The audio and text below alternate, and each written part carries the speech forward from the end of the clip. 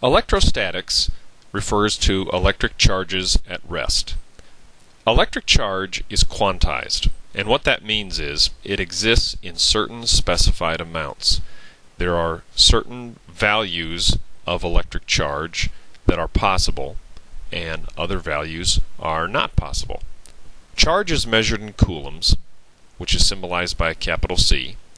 The charge on one proton or one electron is 1.60 times 10 to the negative 19th coulombs. We've arbitrarily assigned the proton to have a positive charge and the electron to have a negative charge, but the magnitude of those charges is 1.6 times 10 to the negative 19th coulombs. Which of these particles tends to move? You should have learned that in chemistry, and that would be, of course, the electron, and you should have hopefully learned the reason for that, and that is that the protons are bound within the nuclei, and so they can't move all that easily. And electrons, which we can think of as orbiting the nucleus, are more easily transferred between nuclei and are more easily moved through a material. The law of conservation of charge says that the total amount of charge is fixed. However much charge we have, we have.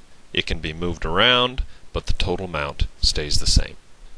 When a balloon is rubbed against denim, the charge loses 6.56 times 10 to the 8th electrons. What is the net charge on the balloon and on the denim? If we have 6.56 times 10 to the 8th electrons, we know that one electron has a charge of magnitude equal to 1.60 times 10 to the negative 19th coulombs. So if we set up a conversion factor, cancel the electron unit, one in the numerator, one in the denominator, we get this magnitude of charge.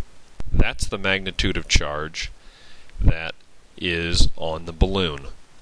And that's because the balloon has gained electrons.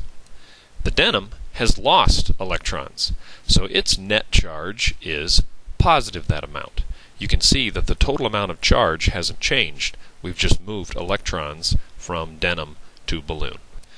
Suppose you get a question like this. Assume that we measure that a conductor loses negative 1.05 times 10 to the negative 18th coulombs of charge. How many electrons did it lose?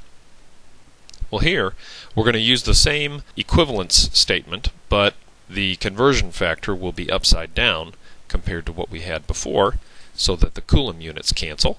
If you type that out, you get a number like this, 6.56 electrons.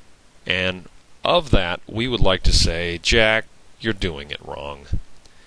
You can't have fractions of electrons, because electrons are quantized entities. You might have lost 6 electrons, or you might have lost 7, but you've never lost 6.56. So make sure whenever you do a problem, you think about the reasonableness of your answer. 6.56 electrons is not a reasonable answer.